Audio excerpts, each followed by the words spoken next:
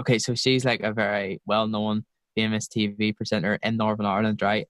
And you want to be on her show. It's a little bit like right. So it's like the Ellen Show or the Late Late Show, but it's like on a very smaller level, Right. because it's not that. Yeah, yeah. But you always want to be on that as an artist singing or whatever. And I was doing a gig in Belfast, in a place called St George's Market. I got in there because I was busking. I was actually, busking after class. And anyway, I was playing there, and she came in, and I said to myself, I need to get her a CD. Like, so I released my first EP at the time. I was 17, overthinking. I like went up to her and I gave her my CD. I says, my name's Tiernan. I'm 17. I'm from here.